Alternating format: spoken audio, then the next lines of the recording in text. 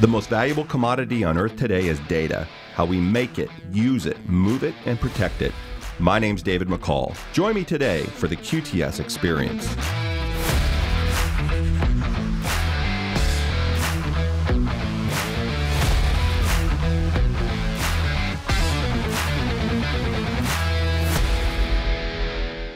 Three, two, one. Dean Bubley joining Dave McCall on the QTS experience.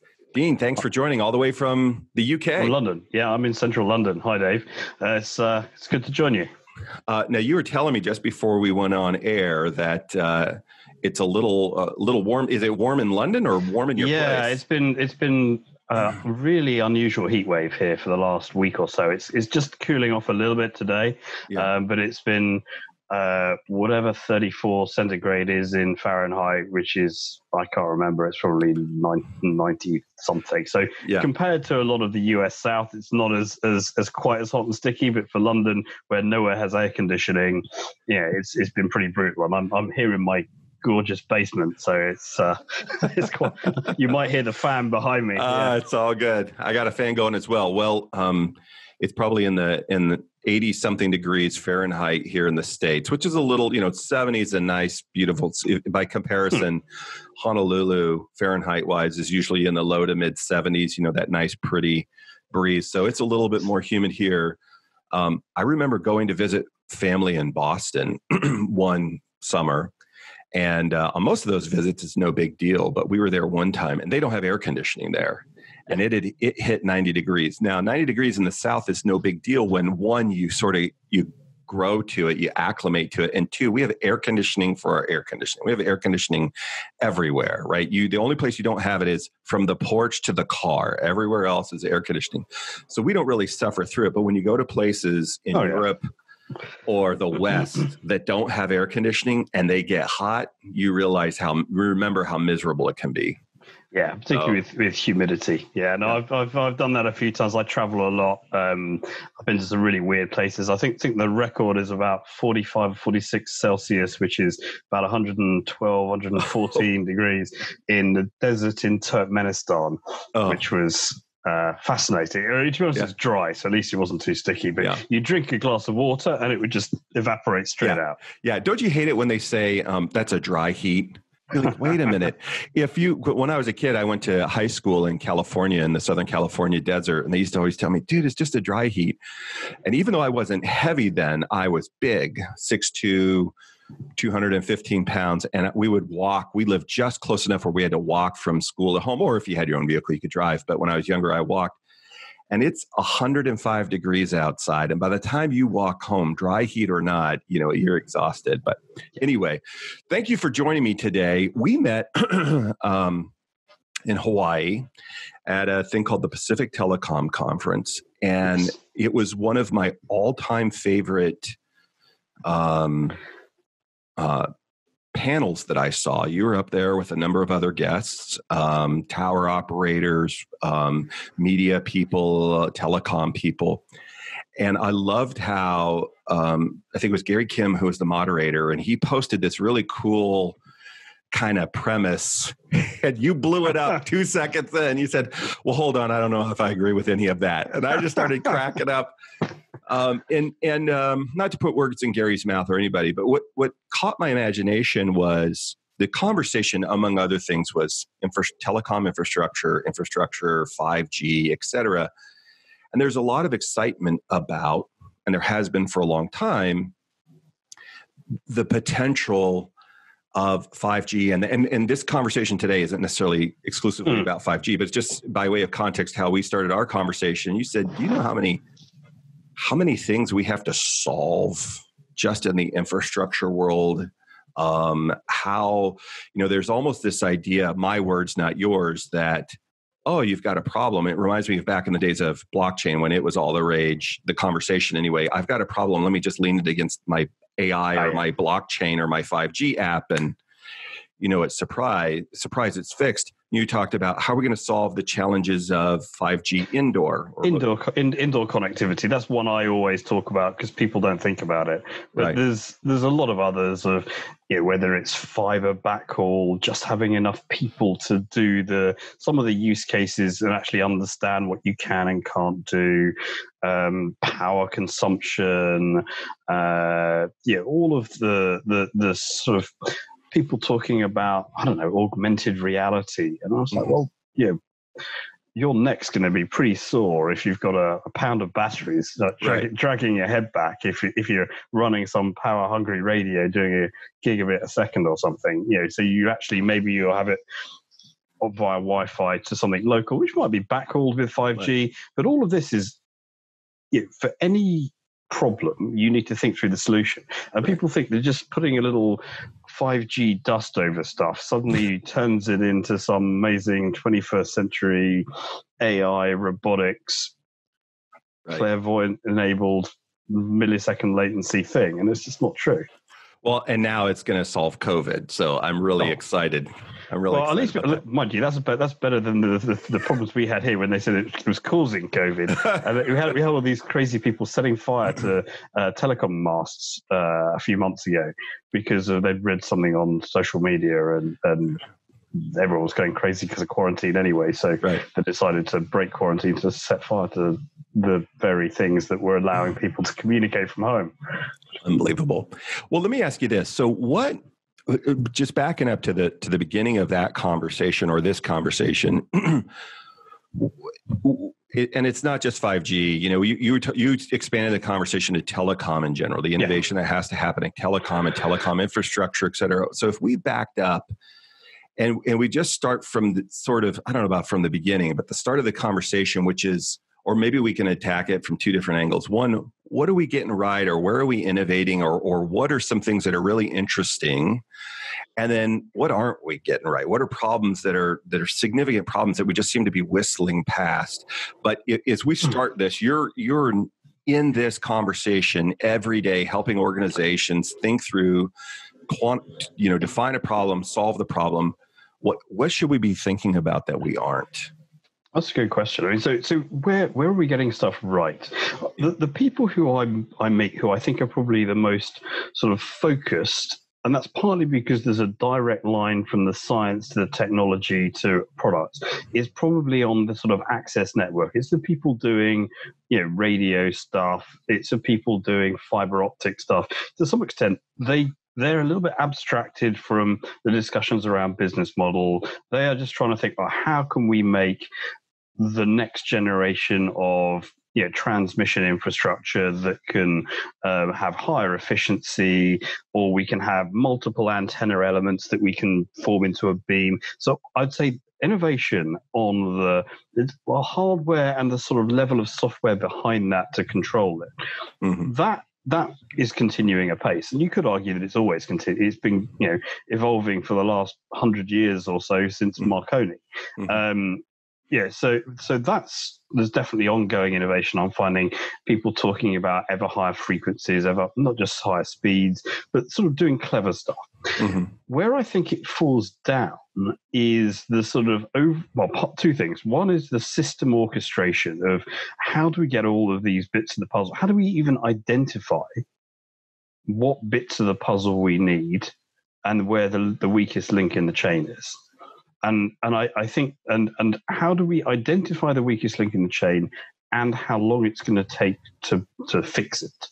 And I think often we get the timing wrong about things where, and everyone knows there's this thing called Amara's law, which essentially, whether you call it the hype cycle or anything else, it's things seem inflated in importance in the short term and then underestimated in the longer term. Mm-hmm.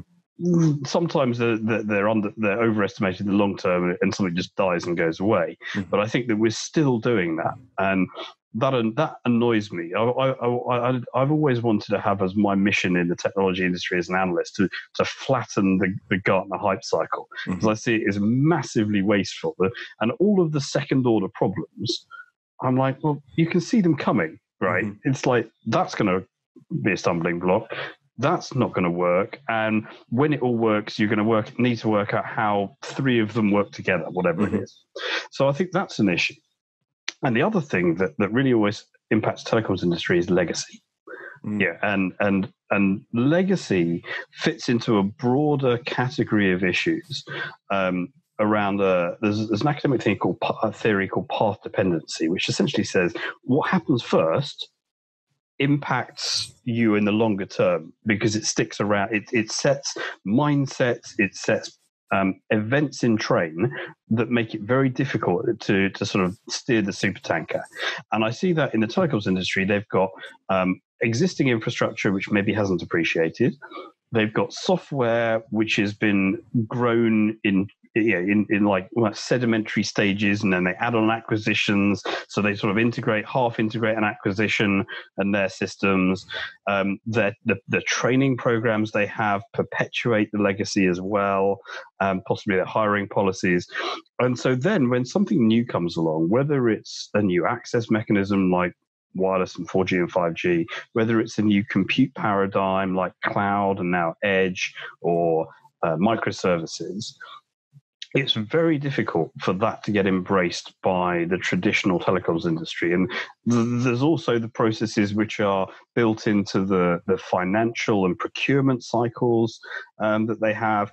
I mean, I work as an independent analyst, and I know that for a lot of larger companies, I can find people who want to do business with me and have me in as an advisor or something like that. But I know that I'm going to face 2 months of procurement hell of actually of how do I get on board their system, even if they want to give me money. And sometimes they'll give up and say, you know what, can you bill our law firm? Can you bill our event company? Because that's easier. Right. So that's not helping the traditional telecoms industry at all. And then what is happening now? Well, there's a bunch of I'll say there's democratization is happening.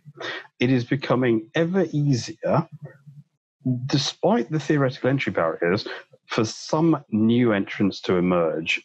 If you want to build your own wireless network for your factory or for your airport or for your warehouse, you can now build your own private 4G or 5G network in an increasing part of the world. So at the moment, as we speak, the US FCC is auctioning a bit of spectrum in a band called CBRS, which allows localized networks to be created. And there's a lot of other complexity in there, but that essentially means that coupled with cloud-delivered network capabilities, a FedEx or a Port of Los Angeles or wherever can build its own wireless network in its own licensed spectrum without relying on carriers. Something similar, slightly different is happening in Germany, UK, Japan, France, Finland, other places. So that's a sort of a form of democratization. You see the same with fiber or fixed wireless as well. Data centers, there's obviously a number of very large data center operators, but there's also a new breed of sort of edge data center options and smaller modular providers for perhaps specific use cases. So you end up with this sort of convergence and consolidation at the top, stimulated by a requirement for cost savings, and frankly, it's larger to glue together. It's more important to glue together two large companies. But there's also the sort of a huge democratization and Cambrian explosion of new small innovators around I'm seeing as well. Well, I think that's happening in, certainly it is highlighted in this industry, in the telecom industry. I see it happening in so many industries. You said something as you were having that conversation, you were describing that, you said something once before that I was reminded of during that conversation. And I don't know why. I wish to goodness I had thought of it. I don't know if you thought of it and you were quoting somebody else, but it was this fascinating point that engineers love elegance and thoughtful design, and they'll engineer the heck out of something, right? And they build this remove all possibility of failure, et cetera, right? Highly engineered, and that elegance. But this group's engineering their thing, and that group's engineering their thing, et cetera. And you have all these things, and the thing that comes along and makes it all work together is software. The application that you smooth over, sort of spackle over it. And I just started chuckling because as a solution engineer and an IT administrator, it's my background.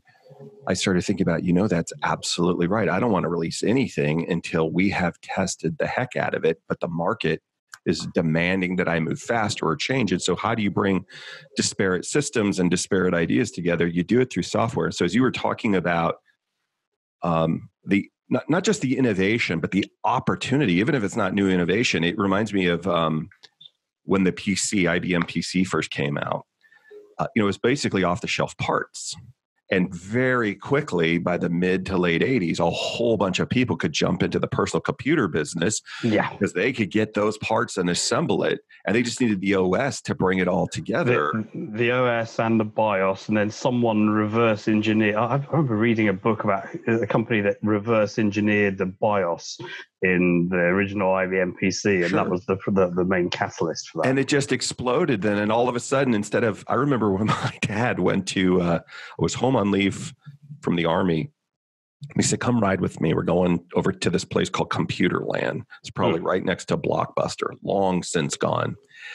And for $3,600, $4,000, something like that, we got a 4-color monitor, dual floppy drive, IBM XT or AT or whatever it was, so fast it left skid marks on the desktop.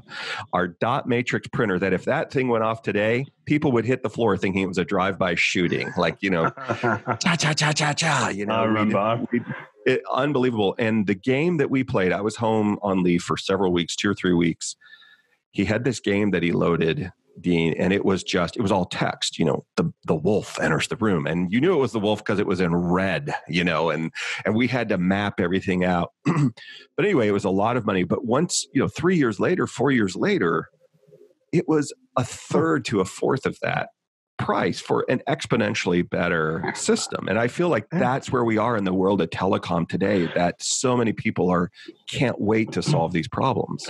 And actually, your description just then of the off-the-shelf components, there's a really interesting area at the moment that is going through that potential revolution of going from sort of a monolith to off-the-shelf subcomponents provided by lots of different companies, and that's in the wireless network infrastructure. And here there's a hefty dose of geopolitics comes in as well. Sure. Because once, to some extent, in North America, the Chinese vendors didn't really have much of a foothold anywhere, whereas in Europe they do.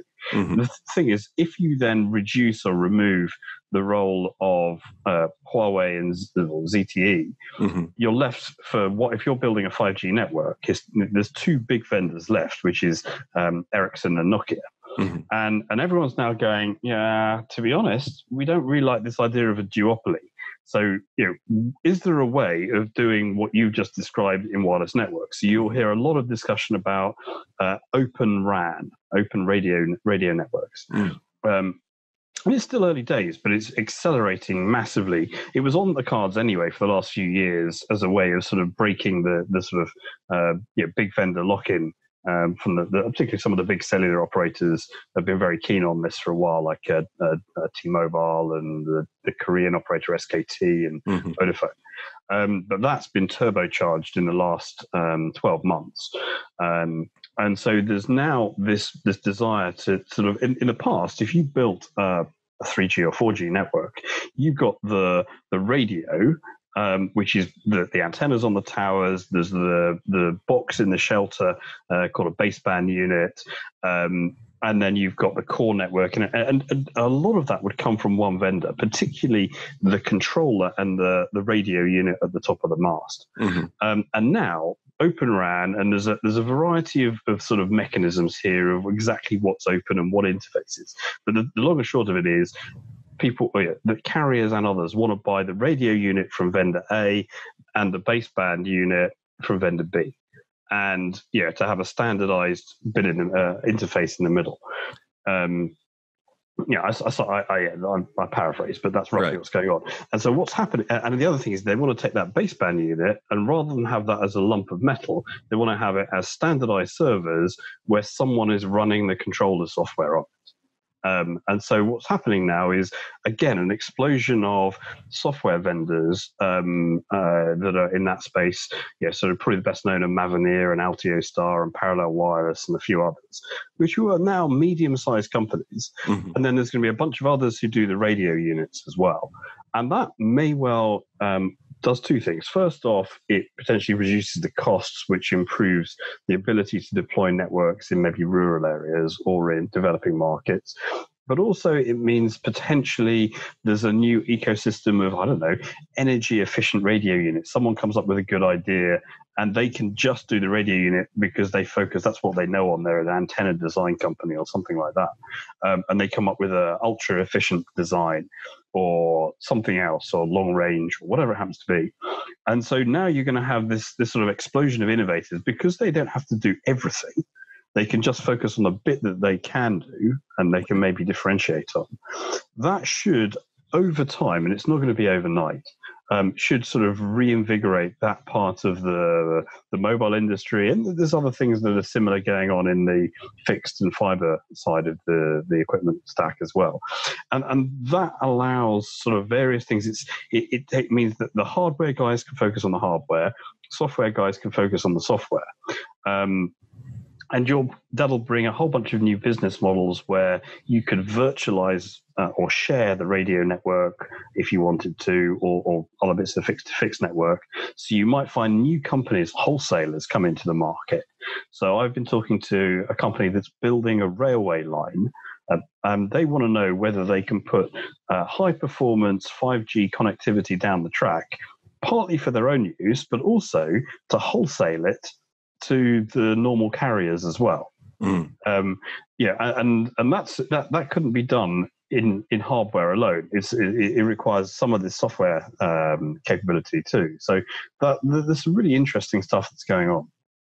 Well, let me ask you this because there's so many places we could go with that, and we still haven't dove hardcore into some of the big myths or big challenges to be solved that you talked about at PTC. But as you were just now talking, one of the things in the data center business that we are thinking through all ourselves, my organization, all of our competitors, is supply chain.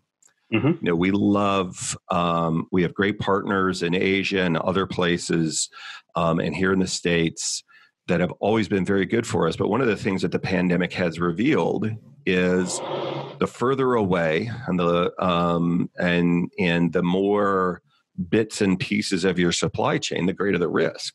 And it has been an area of focus for us for a while, just because of the nature of our industry. If you provide for the Department of Defense or for a 9/11 emergency service, 100% up isn't just like 100% up for your local electrician's database or whatever. No disrespect to electrician's database, but it's a life and death situation. So we've always had to really focus in on supply chain and inventory supply, et cetera.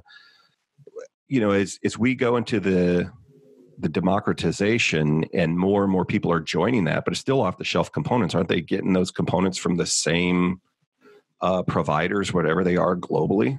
Absolutely. And there's certain bottlenecks in global technology supply chain. A really interesting one, it's not my main area, but it's fascinating, is the companies that actually make machines that make chips. Right. So ASML in the Netherlands, and there's a couple of US ones as well. And that's a really constrained part of the supply chain at the moment. But also, semiconductor manufacturer or production in Taiwan is another. But there's some, and here it's interesting because, we want to have the benefit of a global-sized marketplace and global innovation. Sure. But you also have the physical logistics problems at the moment. And it's not just from the pandemic. It could be from various points in the past. It could be terrorism. It could be oil prices. It could be forms of political instability. You obviously got trade as an issue. So I think that the phrase I heard recently was about logistics and supply chain management moving from a philosophy of just in time to just in case. Interesting. Yeah, and so you have to think through the scenarios of have I got dependencies? What's my alternative? Either source of supply, or do I stock in inventory, or can I buy the same thing wholesale or on an aftermarket somewhere, or do I have a substitute product? So I think you're going to see, and I'll put my self-interest hat here as well. There's going to be a lot more sort of scenario planning going on, and people sort of asking what if type questions. Right. And sort of, as well as an analyst, I'm a futurist, so that sort of is something that I'm being conscious of for a while. But I think that the pandemic has suddenly made people realize the value of sort of what if questions. Yeah, and probably, as we were saying earlier, engineering loves elegance, and so you would have, whether it's from an antenna to an air handler or whatever, and software, because as you said before in our last conversation, the real world's patchy, it's inconsistent, right? Yeah. And go ahead. Yeah. And it is inelegant. And this is something that I often see, that the cellular industry, and like a number of other areas, I mean, there's a really good focus on standardization, on precision, on testing, on interoperability.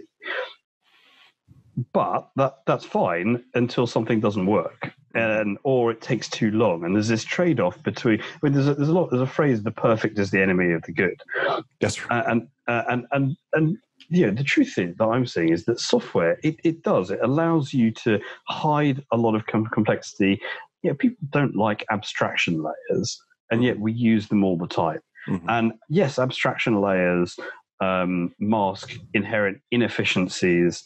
They're sort of wasteful of resources, whether that's memory or power or anything else. But frankly, we're all computing on a day-by-day basis. On your laptop or your phone has multiple abstraction layers because we can't all program at low levels. So we take that trade-off of convenience versus theoretical inefficiency because it actually makes it usable. Right. And I think that we'll see that more and more around networks at different levels. You see it, for example, with SD-WAN, where you have a software-defined layer with a whole bunch of different connectivity mechanisms under the hood. It's not pretty, but it's functional, and it can save money, and it may also give you extra resilience and allow for additional capabilities around security and whatever else you want to do. And so I think that we need to get more comfortable with that sort of heterogeneity and messiness. Speaking of messiness, we started off this conversation and the conversation that I heard before, some of the challenges that are in front of us. For example, when you said there were two things that really caught my ear before, which was this around 5G. We'll just start there. It doesn't work great indoors, or there's an area for us to overcome. And two, I as a data center person, but not a telecom person, I just figured 5G was going to work like Wi-Fi. And that was one of the very first things you pointed out was, there's so many people who run around in the general public. I'm not saying telecom experts, but in the general public, just think, I'm just going to turn on my 5G thing on my device, whatever that is, and I'm going to have all of these amazing benefits. And you're pointing out, well, wait a minute, what network are you on? And how do these networks come together? And why don't you clarify that a little bit? Right. Okay. So the first thing is, from a wireless point of view, there's a general rule is the higher the frequency, the more capacity you have, but the shorter the range. Okay. For a given power. And the other thing is that the higher the frequency, the more it gets blocked or attenuated by certain objects, particularly physical objects like walls, or in some cases even foliage and rain and snow. Right. And so the paradox with 5G is that the most high performance part of the wireless network, the millimeter wave bands people talk about a lot, don't go through walls. And they struggle with windows as well, unless it's like a 90-degree angle.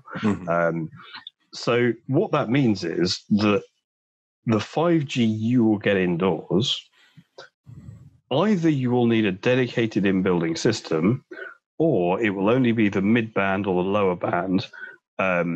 Probably if it's mid-band, it still has to be a fairly close tower, which means that the cooler 5G features and functions won't work unless you have a dedicated indoor system of some sort. Because if you want to have all this sort of ultra high bandwidth, ultra low latency stuff, you need quite a lot of frequency spectrum to play with in order to reserve bandwidth, to give yourself that overhead. So that's one thing.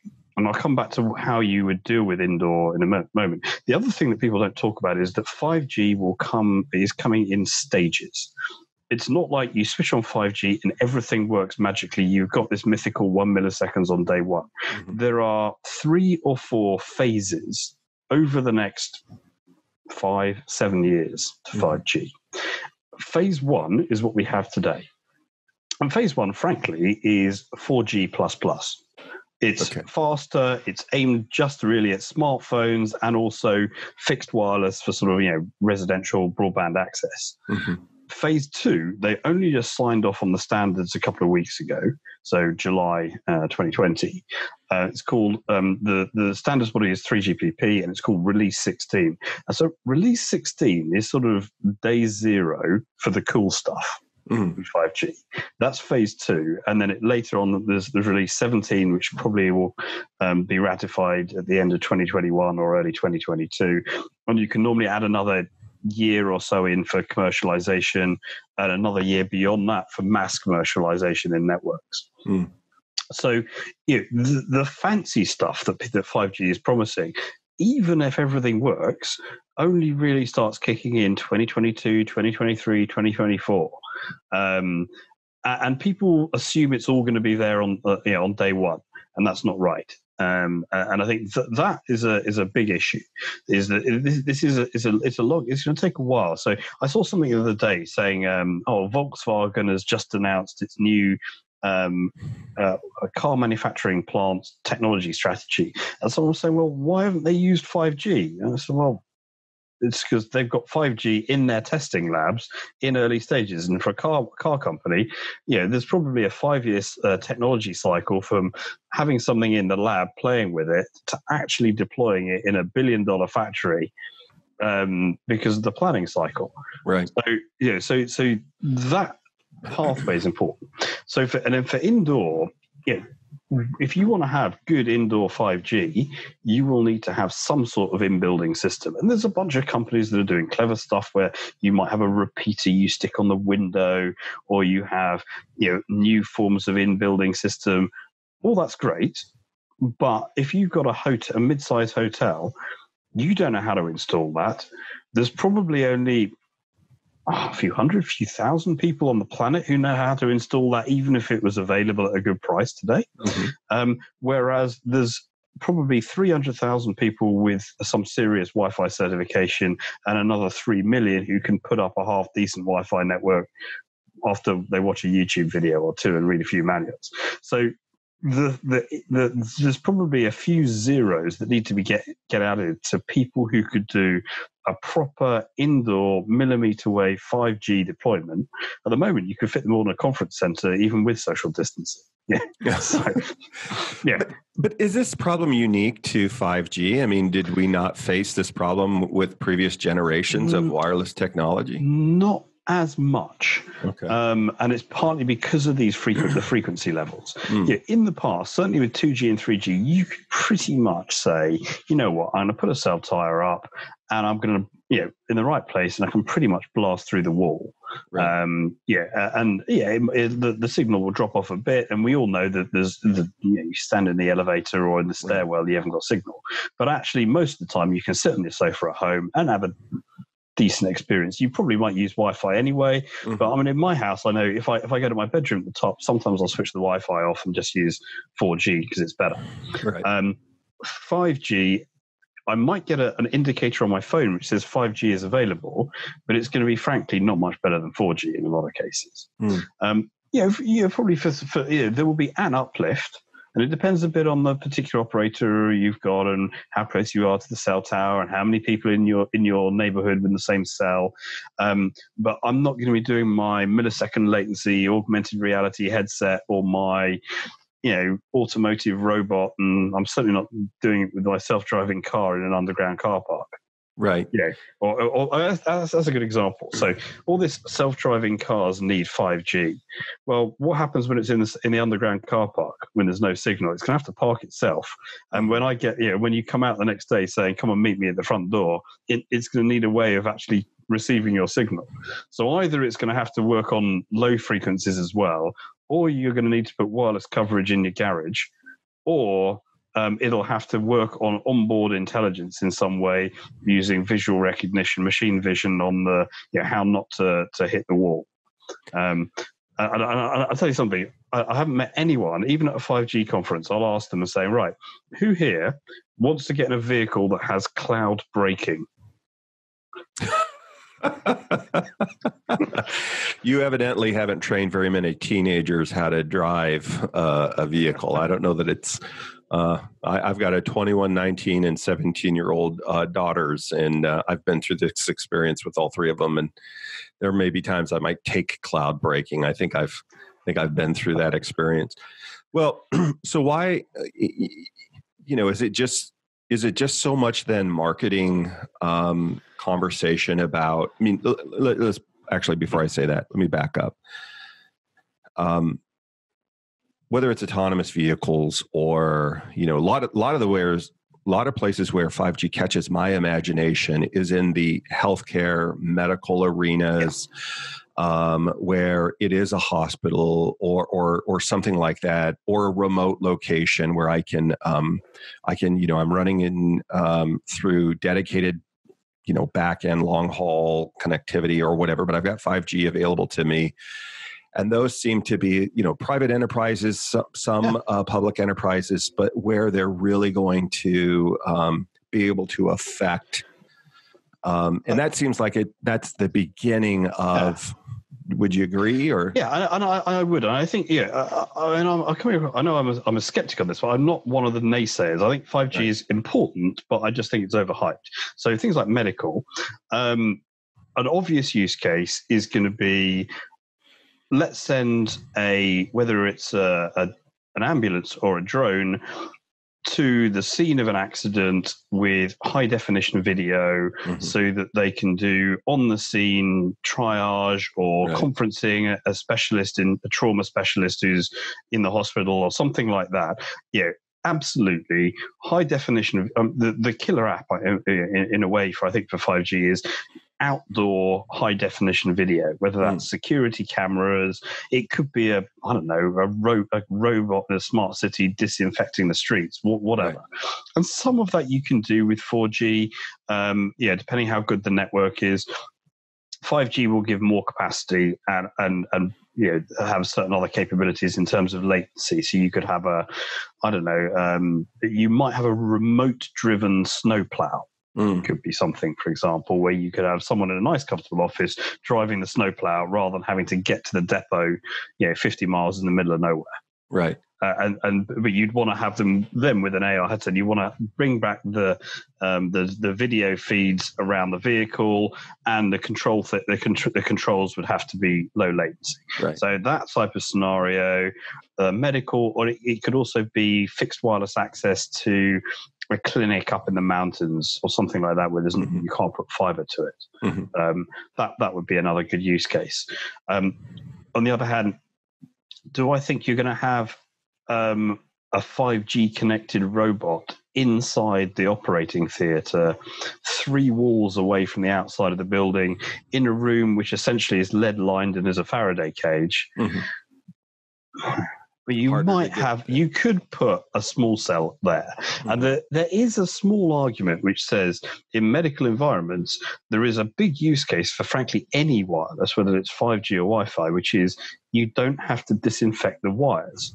Right. Yeah, which is not one of the original use cases, but actually, when you've got things like resistant superbugs, MRSA and a few others, the fewer surfaces and fewer things that you need to disinfect between each operation or between each patient, the better. So there is an argument to use some sort of wireless connectivity. But it's very specific. It is not this broad brush.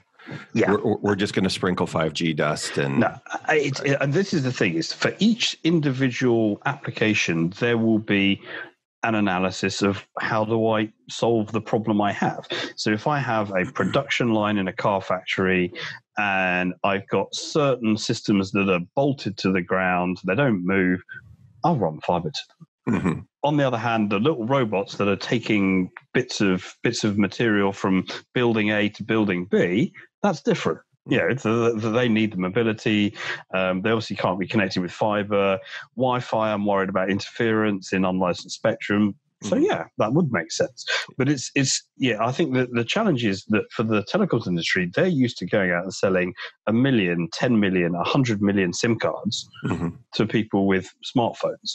And yes, it might vary a bit in speed, or does it come with video bundle in the bundle? But the fact is that you've got one product, which is mobile broadband, and you're selling it by the million.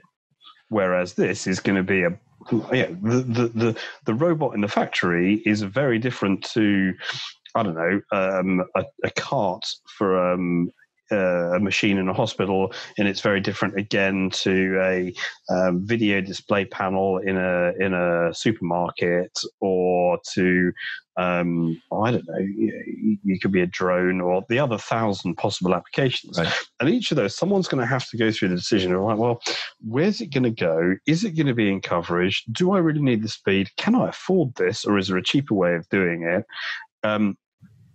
Increasingly, you'll also have an intersection point with AI, which is how much processing can I do on the device itself versus going to the cloud every time. And that is a really interesting trade-off, because we talk about edge compute, and a lot of people in the telecoms and 5G industry say, we'll put a local data center.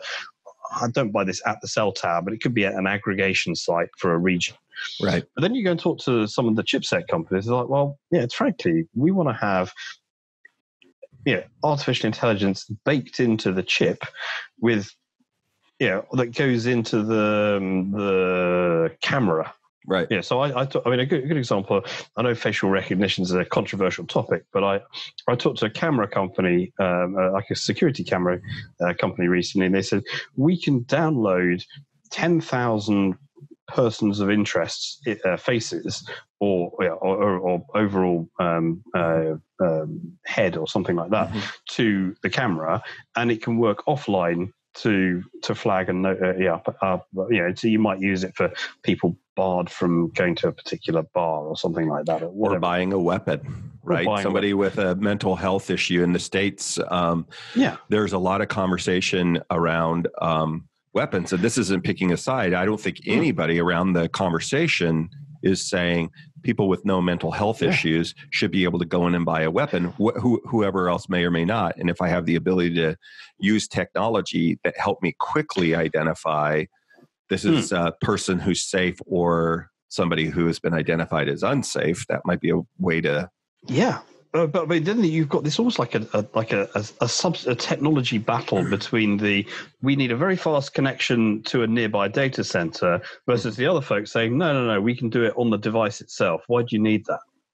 And I think that then doesn't come down to this, frankly, in my view, fake fight between 5G and Wi-Fi or whatever, or 5G and fiber or anything like that. It comes down to silicon versus data center.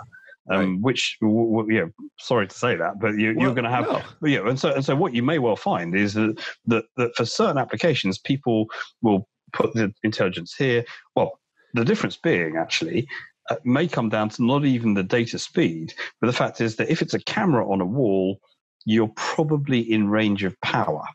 Whereas if it's a wireless device, it's battery powered, you're like, do I want to run a heavyweight algorithm on something which is going to run out of battery, and I need to go and replace the battery? Probably not.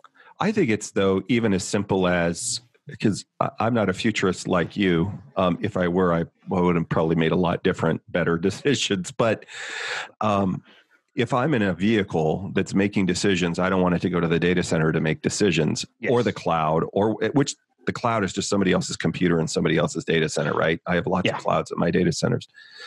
I want it to make a decision real time right now. If it's a transactional decision where I'm walking into the mall and they recognize me, and based upon my previous buying patterns, they say, hey, Mr. McCall, we have this on sale over here at this store at this rate or whatever. And as long as I have control over how much data they, how my devices interact with that, right? Which is, we haven't talked about security yet, but so long as I have the things are interacting with me in the way that I want them to interact with me, and it can identify that, then I don't want the expense of having to do it locally. Go to the cloud where it's cheaper, because now we're just talking milliseconds, but milliseconds in a vehicle is life and death. Well, exactly. This is the thing that I think that both for power and for time, people fail to think through the orders of magnitude involved. Right. And so, for latency, there's certain things like applying the brakes in an emergency where, frankly, I want it in microseconds, not milliseconds. Right. Certainly at speed. And particularly in an industrial environment where you've got, I don't know, wheels spinning 1,000 revs a minute or whatever it is, a second, if it's out by a microsecond every cycle, that's a problem. Right. Whereas, and so you've got this huge experiment from like microsecond, through milliseconds, seconds, minutes, hours, days, whatever you want to do. And for certain things, like a transaction, if you're paying with a card, if it takes 1 second or 2 seconds to go, doesn't really matter. So it can go halfway around the planet for that. Right. Whereas something else, it's you want it in a microsecond. And I think that people don't realize that there's 5-10 orders of magnitude for a given application or possible. And they focus, particularly the telecoms industry, everyone gets really, really exercised with this narrow 1 millisecond to 10 millisecond or 10 to 100 bucket. Whereas in fact, the buckets either side of that are just as important. And I'm not sure that all the value resides just in is it 1 millisecond or 3 millisecond, or is it 10 milliseconds or 30 millisecond? Yeah. In an informal poll, meaning a bunch of teenage kids, or not so teenagers, a number of years ago, I don't know if you've heard of this show over there, but here we have this show called Stranger Things, super popular with my kids. I've heard of it. I haven't seen it. Are you being sarcastic? No. Then we're just gonna pause here while I pray for you real quick. So Stranger Things, especially, it appeals to both young and old. It's set in the early mid 80s, which is aging myself, about the time I was getting ready to go off to the Army. But it's set in the early 80s in America, kind of middle America. So it's got the early version of D&D and the kid and all the nostalgia, the Trans Am and all of that stuff. And so people in the mid to late 50-year-old range, we remember those pre-MTV days with fondness. My kids love it because it's a story, while set in the past, a very sort of sci-fi cool story. Anyway, where it's relevant to this conversation is if you're at the soccer field, or you guys mess it up over there in England, the football field, and you're wanting to watch Stranger Things on your device, in my little informal poll, my crew would rather it be delayed a few seconds and then stream at a really high quality. In other words, it caches, it loads up, and then and the algorithms work and give 8-10 seconds, and then I want to watch it in high quality, as opposed to it's instantly on, meaning it's nearby, but it runs at less than 480p or something like that. They would much rather be in that circumstance. They would much rather have a higher quality. It takes a little bit longer to buffer or whatever, because it's going further away to get the data and come than being near, but it's instant on. And so they have the, that would be music to the ears of someone I was talking to recently who does satellite delivered broadband for in-flight entertainment. And they've obviously got a lot of latency potentially. So, but that's it. Once it gets going, I want it to run at high quality. But if it takes, another, this isn't a great example, but it's not dissimilar. We have streaming services in the house. In fact, I was nonplussed to find out how many we actually have that I'm subscribing to. I don't know why I cut the cable when I've got my cable feed in like 8 or 10 services. But some of the services have ads in them. And my family's used to watching our shows without ads. And so when they have this interruption for the ad for a minute or two, which you cannot fast forward through, you cannot skip. If you leave the channel and come back, the ad's still playing. You got to wait for the ad to go. That I was trying to explain to them not long ago, that it's kind of like, if you've got a low quality connection that buffers a lot, where you'd have this interruption every few moments. They would much rather wait, get it all loaded up, and then play it for me than I have these infrequent interruptions. So, in the data center business, we are constantly around the conversation of there are some things that need to be instantaneous. You're not going to do machine learning from things that are instantaneous. But what you're going to do machine learning from, in our experience, where then crunching is going to happen, is it's going to collect all the data from that car throughout the day. It's going to download it, maybe stream it.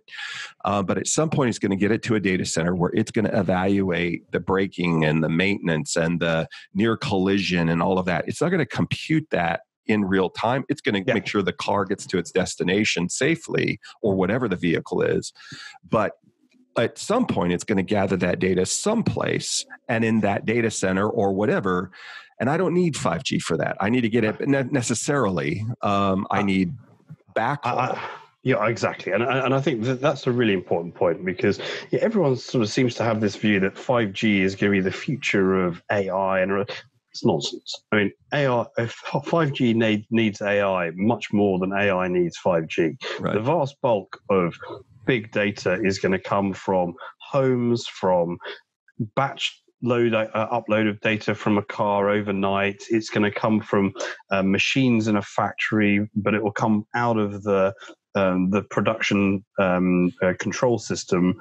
It's not going to be sort of a one-to-one wireless connection with everything. Lots of things aren't wireless. And so there's this sort of mythology that's built up around sort of industrial transformation is dependent on 5G, and there's going to be trillions of dollars of GDP growth associated with it. And I look at that and I'm like, firstly, most of this stuff can, 5G, a lot of its stuff can be done with 4G or Wi-Fi or anything else, or a whole bunch of other wireless technologies. Secondly, the vast majority of data isn't going to touch a wireless network at all. It's going to be data center to data center in particular. Mm-hmm. If you think about the way in which online advertising works, most of the data that's going around is between your browser to Google or Amazon or wherever else, or a website, and then their links between data centers, between their various sort of bits of content on the page, and the advertising brokers and the information repositories elsewhere and the analytics engines, and all that's data center to data center. It's not going via wireless. And so, I see these numbers and think, to be honest, AI in all its various guises is going to be much of a bigger deal for society, for business, for our personal impact on our personal welfare in future, whether it's healthcare or just what does it mean to be human in and I'm not going to go through all the sort of sci-fi views on AI, but one way or another, it's going to be important. I don't buy this. Everyone's going to lose their job, but at the same time, there's going to be a lot of cool stuff that it does.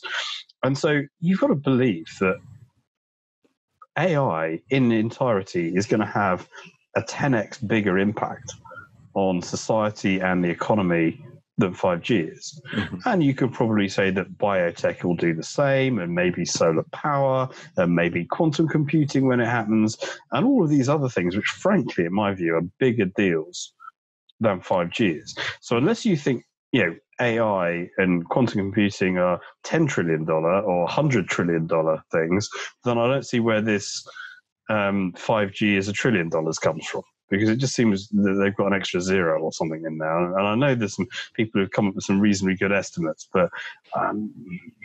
one of the complications with any of these infrastructures, you said You said something, I don't know if it was your original thought. It was this idea of 3 sets of laws. You heard it recently and you threw it out there. Do you remember that conversation where it was law of the land, law of economics, and law of physics? What did you mean by that? Oh no, I'd heard from someone else. That wasn't mine, unfortunately. And it was referring to technology systems. You've got a bunch of constraints, and the most obvious one is law of physics, right? Speed of light is the speed of light, and if anything, it goes. Speed of light is slower in glass than it is in vacuum. Right. But it's there's still some hard numbers on that, which is sort of Elon Musk's big idea with Starlink, I think, and other things. His idea is, yes, it takes a long time, relatively speaking, to get from the ground up to the satellite, but to get from the satellite over New York to Singapore is a fraction of the time than it is for it to run in glass all the way around. So it wouldn't make sense from New York to Chicago. I'm paraphrasing. I'm sure Elon would say it better. But from here to the exact opposite side of the globe in space and down is a faster transaction than running in glass all the way around. And it is. And you do see that actually between New York and Chicago. There are people who run VHF wireless networks because speed in air is faster than speed in glass as well. Okay. Anyway, so you've got law of physics, and you've got whether it's speed of light or anything to do with conservation of energy or you name it. Right? But there's a bunch of immutables. Law of the land, say, on wireless or on telecoms, you've got rules on what you can do with spectrum, on power limits, on where you can site antennas. You've got planning permission. You've got competition law. There's a bunch of rules of varying levels of from the technology nuts and bolts up to the business and society level. Mm-hmm. And then the law of economics is ultimately you got to make money out of all this, and so. Some of these things, for example, people talk about the ultra-low latency sides of 5G. That sounds great. But realistically, there's, 7 billion mobile phone users. Mm-hmm. How many hyper-low latency robots and drones are we going to have? 10 million? 100 million? Maybe. Right. So let's say there's going to be... First order of value, let's say there's going to be 100th as many ultra-low latency devices as phones.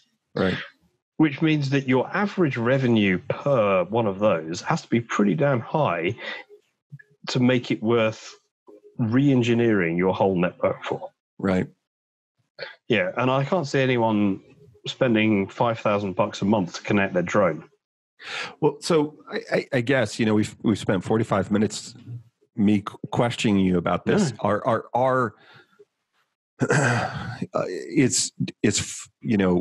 think we said in the beginning, yes, 5G is going to come, and then yes, it will be at some point prevalent. But is it? It's a much harder hill, I think, than we think it is to overcome. It's important, and there will be cool stuff that comes in a few years' time.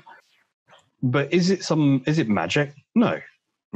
It's essentially a continuation. And I don't think there's going to be this sudden discontinuous jump that people are pitching.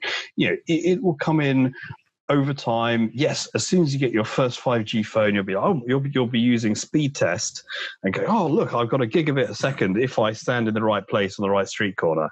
Mm-hmm. And then when the rest of the world starts using it, it'll be good. It'll be 100 meg or 200 meg or whatever the number is.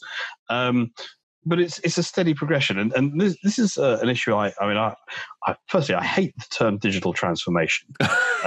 I hate the term digital. I don't know if I hate it, but it's right up there with disruption and others where you've just heard it so many times that your eye almost twitches. Morse code was digital in 1842. Yes. We have had digital communications longer than we've had electricity as a service. Right. It's 180 years old, digital communications. And we've had digital computers since the 1940s. Yeah. Right. So anyway, enough of a rant about the word digital. It's like, actually, one last thing. Any company out there that has a chief digital officer, it's the equivalent of having a chief electricity officer. Sure. Why would you do that? Yeah. Anyway, but transformation. Again, for some industries, there's going to be certain things which they weren't doing before they are doing now. But we've had transformation since the Industrial Revolution. Mm-hmm. Yeah, it's been a steady progression through industrial, through electronics, through computing, through internet. And yes, there's a bit of a notch occasionally when, we got this internet thing. But computing, as I say, it's been around commercially since the 1950s. Mm-hmm. The phone network has been around over 100 years. So it's not like suddenly we've woken up and there's, oh my God, we've got communications everywhere and network this and digital the other. This stuff's not new. It's just getting better. And 5G is another one of those, okay, maybe the dial does go up another notch. Right. Goes up to 11. Hey, let me ask you this. One of the things I've heard you say before is telecom's too important to leave up to the telcos, which cracked me up. What do you mean by that? That was that comes back to this democratization thing, and essentially the telecoms industry is very good at doing certain things, particularly for millions of users. It's very good at emergency calls. It's very good at sort of cookie cutter solutions.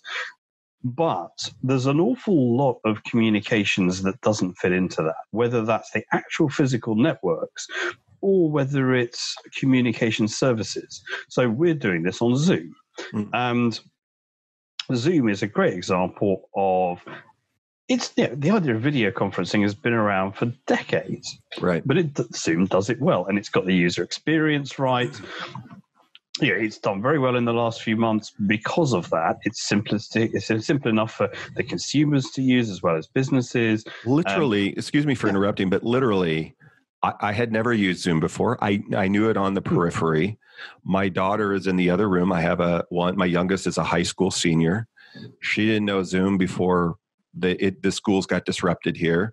She's doing her schoolwork on Zoom with her classmates. It was the 90s. It was so intuitive, not necessarily feature rich. And this isn't a plug for Zoom or against any of the others. I've also used Teams with some folks that, set that up. But what I like about them is it was harder for me as a technology guy back in the day to figure out my BlackBerry that first few days that I got it. This was just click, click, click, couple tweaks. A friend told me, you can do this virtual background thing. We're operational. That's something which, it's not a secret that video conferencing frankly, even before Zoom, it's been fine with, WebEx, Teams and Skype and a bunch of others. People have got this mostly right for 10, 20 years now. Right. But the telecoms industry didn't. And also the telecoms industry in its current form, where you've got a few fixed carriers and a few mobile carriers in each country, and maybe a couple of wholesale companies, they're not very good at doing customized solutions for a factory or a port or a hospital. Particularly, it could be the indoor stuff. They've only got a certain number of projects they can do. We've got a bunch of other companies which have historically they've run their own local area networks, their own Wi-Fi networks. Your business is based on companies running their own networks, and you've got interconnection fabrics and everything inside the data centers. So networking, both locally and for wide area, if you're a utility company or a rail company or military or police force, you've been running your own wireless or fixed networks for decades as well. And what's happening is that communications, as part of this sort of ongoing shift to whether it's the internet or mobility, is becoming so important that some people think, well, actually, I want to run my own network, whether that's put fiber in the ground between my buildings or across town even, or I might want to build my own cellular network. And conceivably, if you're a certain Mr. Musk, you might want to run your own satellites as well.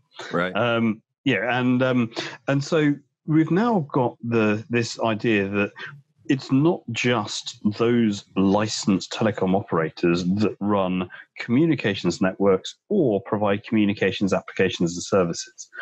And the idea that everything has to be a monthly subscription, where you get a bill and you're billed per minute or per gigabyte, that doesn't work. There's different models. Some people want to own stuff. Mm-hmm. So if I'm a utility company, it's like, well, actually, I want to run my own network. Firstly, because I think I can engineer it to higher quality. Mm-hmm. Secondly, because I can tune the specifics so that my circuit breakers work based on my network characteristics, not yours. Right. And also, I don't want to be paying by the gigabyte for this stuff. I want to run it myself. And by the way, my cost of capital is lower than yours, so I can go and buy it from a small or a large vendor just as easily. Right. So and you're finding property companies, local municipalities are saying, well, we'll put fiber in and offer it wholesale, or you've got ports and airports. Obviously, they've run wireless networks of varying sorts for years. You've got railway agencies, highway agencies, internet and data center companies running subsea fiber. Another good example. Mm-hmm. So everyone is saying, well, communications is a fundamental part of my business. In the same way in which your data centers, you own your generators. Mm-hmm. You don't get all your power off the grid. Mm-mm. So, and anyone can go out and buy a generator. So if you think of a telecoms network more like an electricity network where, there is a grid out there, but there's reasons why you want your own generator. So there's reasons why you want your own network. Not only that, but we're constantly going to the marketplace to find out what are other sources of power. Mm-hmm. How do we, what do we have to buy everything on the grid? Can we, whether it's green energy or whatever. Also in the data center industry, I don't know if you know Rich Meller over at Data Center Frontier. Really, he's been in the data center industry for 30 years, very, very well-informed individual on trends in our industry.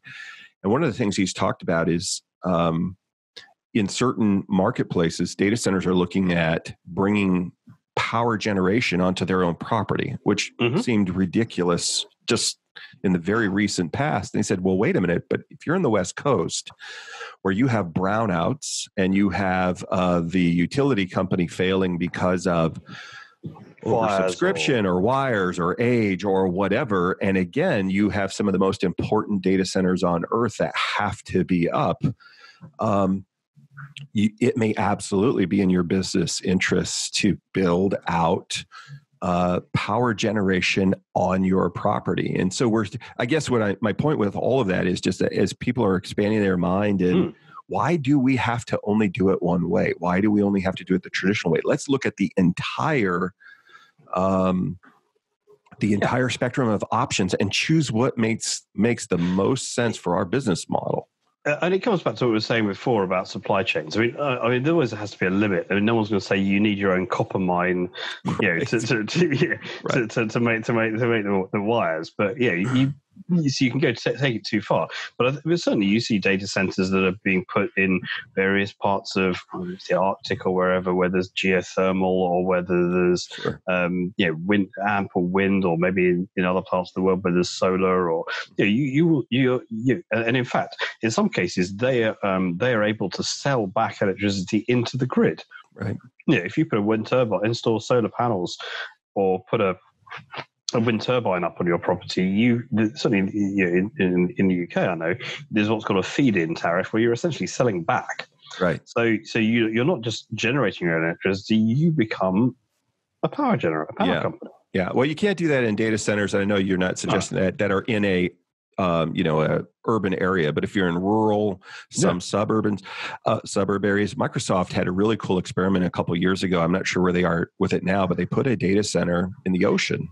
Oh, yeah, very small, really cool thing. And one of the things that their team was working on was having it powered, not just cooled by the ocean, but having it powered by the tides as tides come in. And, I love that idea of constantly innovating and figuring out, keeping your mind open.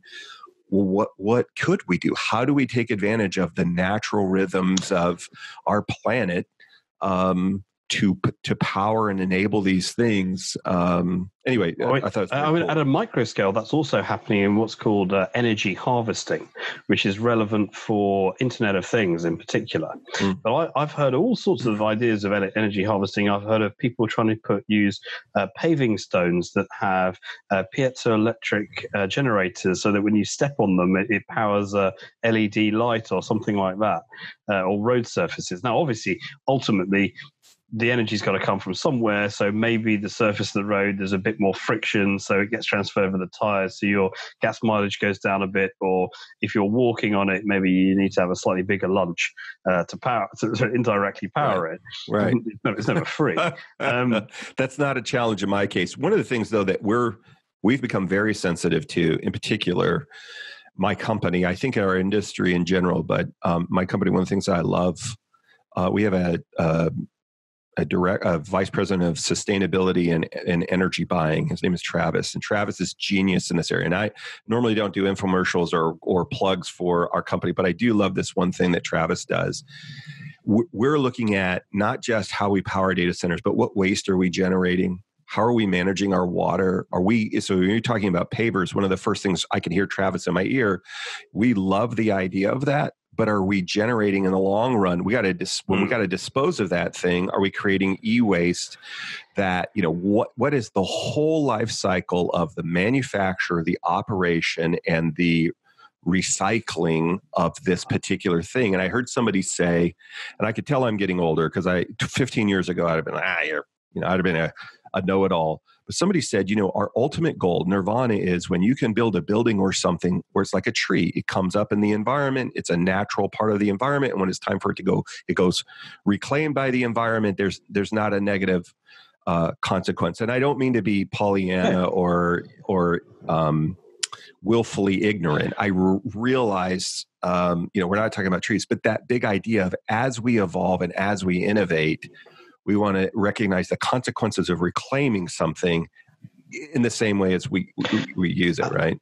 I agree, and I also think that a step to that. There's an article in The Economist a month or so back about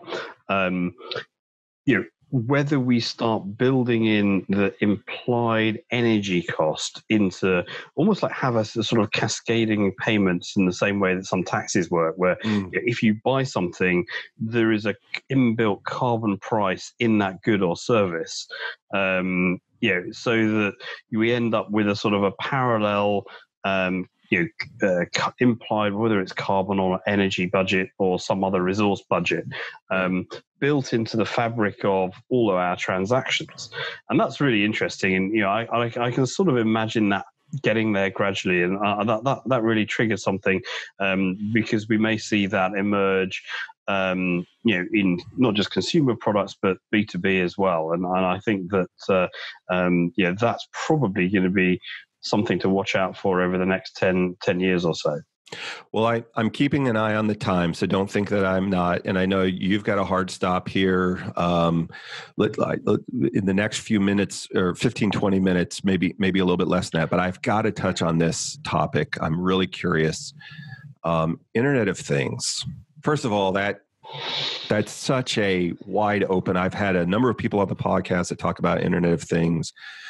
And you reminded me with the footsteps. It seems like on the one hand, my whole house is being overtaken by the Internet of Everything. The one thing I would be willing to pay really, really, really good money for, I'm not sure exactly what my budget would be like right now with my second kid about to go into college, but if I could get that Roomba they sold me to actually have artificial intelligence in it and work exactly the way I imagine it would working, I would pay a fortune. They can have all the data it generates. I just want it to do its job. But anyway, not picking on Roomba, but I find it sometimes just sitting there, I'm convinced talking to the cat. Like just stopped talking to the cat.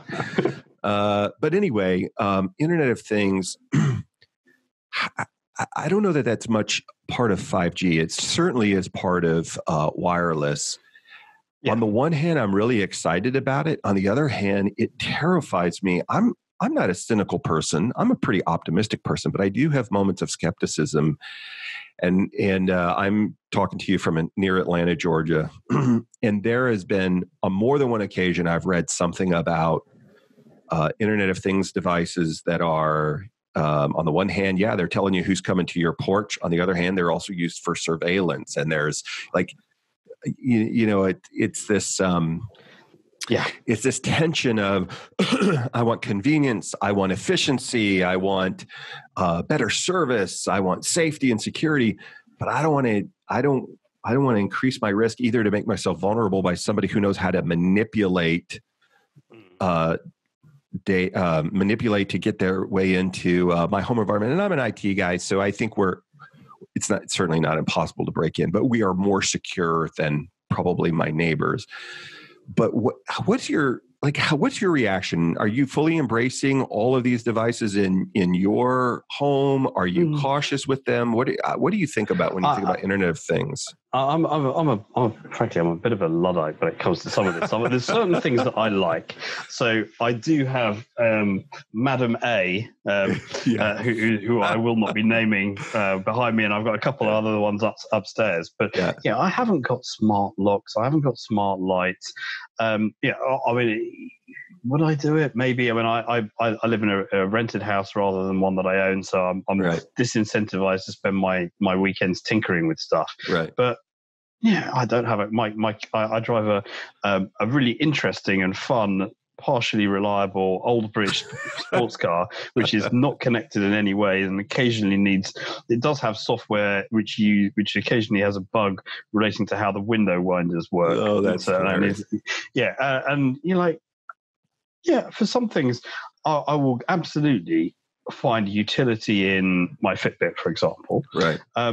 But then I also got a Christmas present. I've got a Bluetooth connected electric toothbrush, which comes with an app on your phone and a mounting bracket that you can actually put your phone on next to the mirror, and it will try to use machine vision to work out how well you're brushing your teeth. And you know what? I think I used that once. Right. Laughed at it so I could do a screen grab to put it on Twitter, and then I haven't used it since. It's a good toothbrush, but I don't need that to be connected.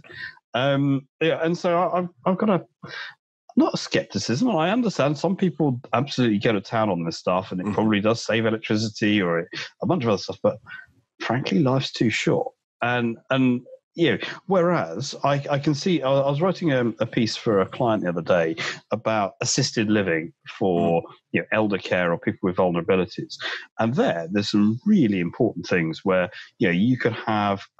Doesn't have to be as intrusive as a camera, but it could be something like a smartwatch, but that has a fall detector, or it's have maybe for patients in care homes who might have dementia, for example, where there's a door sensor which is attached to an intercom with it's 2 a.m. Are you sure this is a good time to get up, or something like that? Right.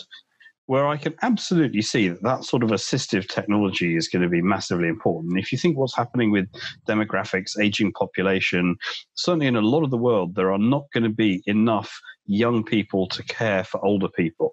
And certainly, if we are carrying on with medical progress, you'll have older people, and it's going to probably be one of the last things we manage to cure is dementia. So we are going to have to deal with cognitive decline in a graceful way, and in ways that allow people to live with comfort and dignity, but perhaps not always with a human presence to help. And that's especially important at the moment with the pandemic, where there's there's a real risk from carers going from patient to patient as a potential vector of COVID transmission. And so being able to use assistive technology whilst or perhaps having a video interface, I can imagine that type of environment is hugely important. But then there's all the industrial side of things where, a lot of, frankly, the money in IoT, in my view, is it's a drone inspecting the oil pipeline for leaks or something like that. It's stuff which is out of sight. It's very sector specific. It is. We talked earlier about the remotely driven snowplow or a smart wrench. I just saw and in fact, I'm writing and putting together the framework for an article. I've been fascinated lately with AI, robotics, and agriculture and ranching. Yep. Unbelievable the progress they're making, and they have, again, I think probably a candidate for 5G if you can get the infrastructure to it, because it's out of doors. It's there's a lot of the limitations we were talking about before aren't there. They have these machines that go down a row of broccoli, for example. They have all these high-powered cameras on them, little bitty cheap micro cameras.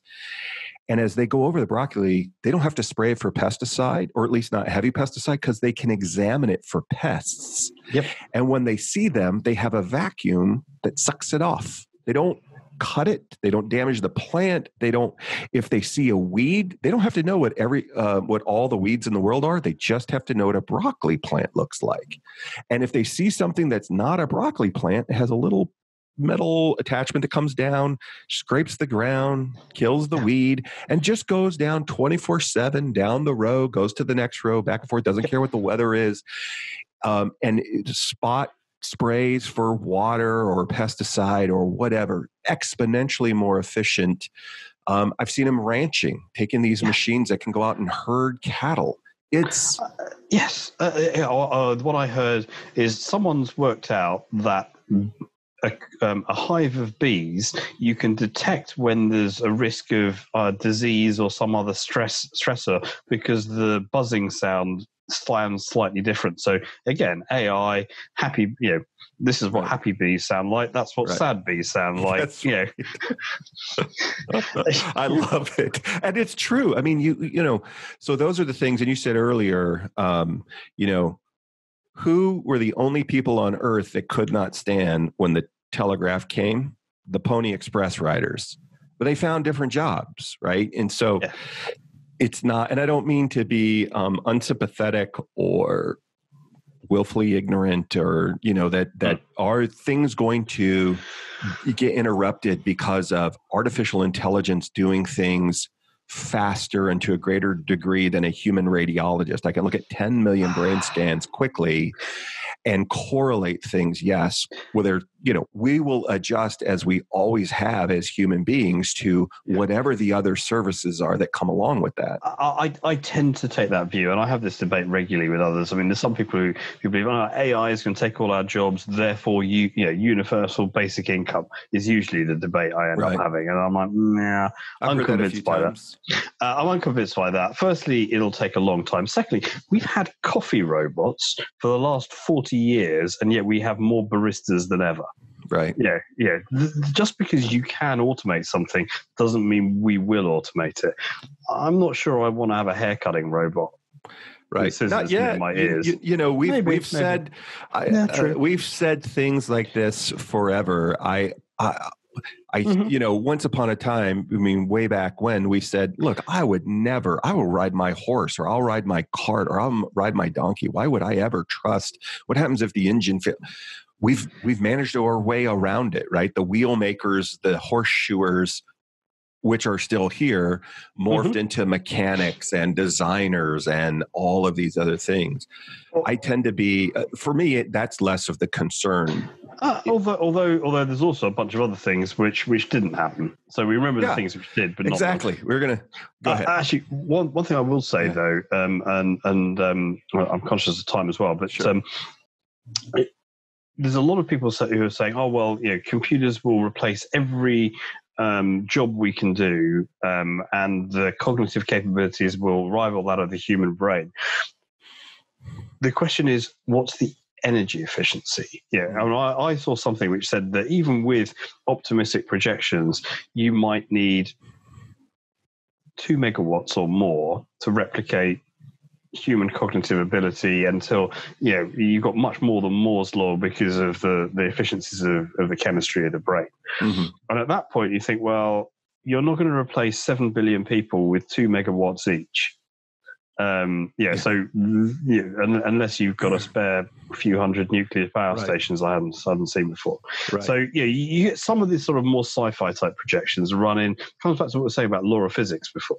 Is you end up with to have to think about energy. You have to think about. I know you remember about 10 years ago. There's this whole thing about nano machines and nanobots and the rest of it. You run into problems with friction and surface tension and all that stuff of how you electrostatic attraction and things and how you deal with that in the world. It would end up looking like Velcro for all the nano machines.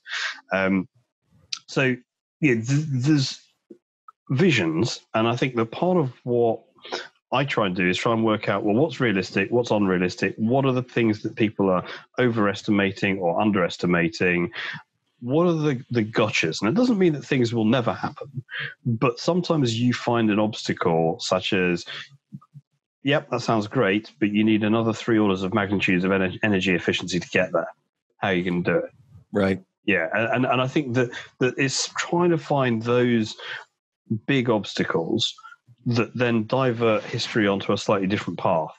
And I think that at the moment with sort of AI and some of its IoT, a lot of people are jumping ahead 10, 20, 30 years, or with even things like self-driving vehicles, they're jumping 5 years ahead and assuming all the truck drivers are going to be out of work. Right. You know what? What's actually going to reduce the number of truck drivers is not robots, it's retirement.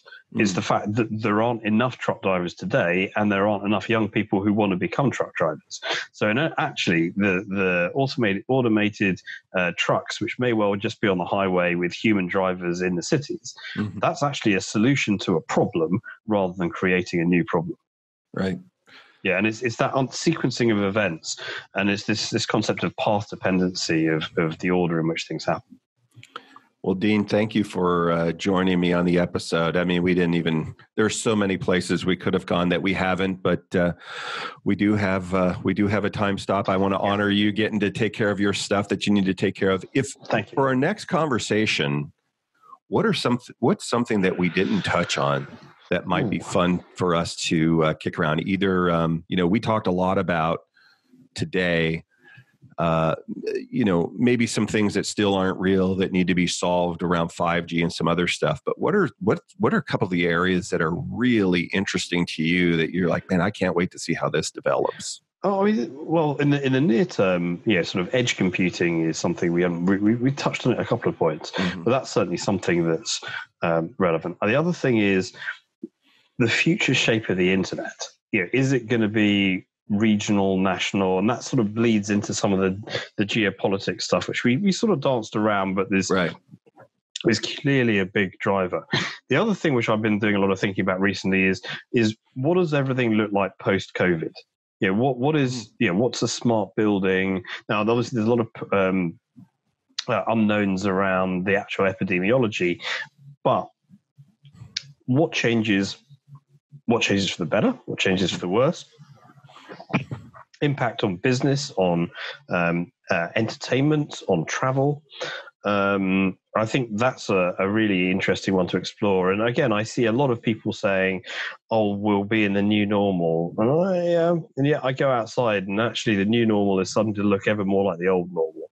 But you adjust, and and I think that actually that's interesting because that might change the way we perceive the role of government. It might also change the way that all of a sudden innovation and workarounds is making capitalism cooler again. Right. Because there's lots of people who are doing all sorts of clever stuff with new social apps, and frankly, anyone selling plastic screening and designer masks and who knows. So you suddenly get these trends coming out of nowhere, and then from a technology point of view. I think that 5G tends to get more focus than say evolution of Wi-Fi, and so there's some cool stuff I'm seeing with Wi-Fi and other unlicensed technologies, and I think that's going to carry on. I'm not a cloud expert. There's a bunch of stuff about what next generation of compute architectures might look like and how that might feed back through to the infrastructure we need to support them. So there's a lot going on. There's a lot going on, and I appreciate you taking time out of your day to join us here on the QTS Experience. Thank you very much, and I look forward to having you on again. I really appreciate it. Dean Bubley, everybody. Dean, thanks for joining us. Have a good one. Talk to you soon. Thanks, Dave. All right, and if you've enjoyed this conversation, please make sure you like, subscribe, comment, and share it. Thank you again to Dean Bubley. You can, we'll have in our comment section links to Dean's website and all about him. Thank you for joining us. Have a good one, everybody.